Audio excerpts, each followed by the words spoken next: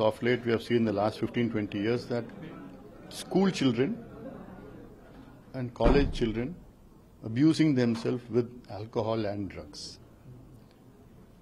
And also our priorities are climate change and climate equity, the environmental protection to prevent climate change.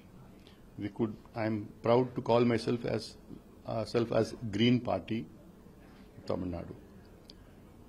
And also, our policies are to give free, equity, quality education to all, free education to all, and free quality healthcare to all.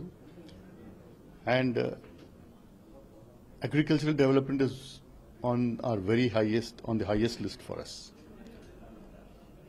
Employment is again a huge problem, and social justice is something where our party has been founded on these principles. We have in the past done a lot for Tamil Nadu as well as for the nation.